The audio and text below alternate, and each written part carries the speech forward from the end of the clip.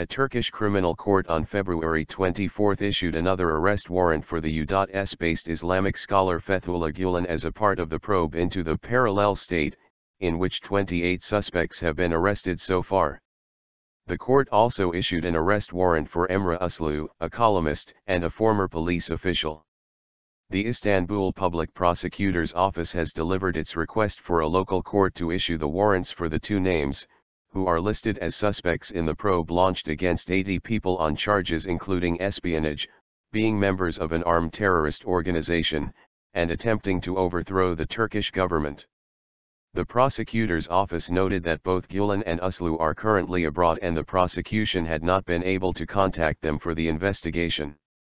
Gülen, a former ally turned arch-enemy of President Recep Tayyip Erdoğan, has been abroad since 1998. Gülen and Uslu are accused of illegal wiretapping, espionage, breaching private life, illegally recording personal data, forgery of official documents, establishing an illegal organization, and attempting to overthrow the Turkish government.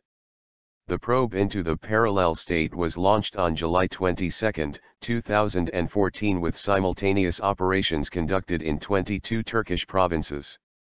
In the first round of raids, 11 police officers, including Yurt Ataun, the former head of the Istanbul Anti-Terror Police Department, were arrested for illegally wiretapping President Recep Tayyip Erdoğan and his inner circle.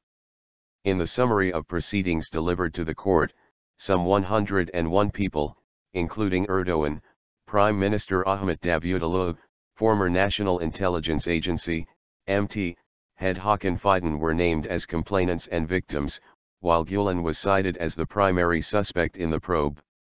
Another arrest warrant had been issued for Gülen on December 19 following police operations on the Samanyolu Media Group and Daily Zaman.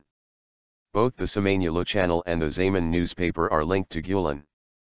Erdoğan has repeatedly accused Gülen, whose followers are thought to hold influential positions within the police and the judiciary, of conducting the graft investigation in December 2013 as part of a coup attempt to overthrow the government.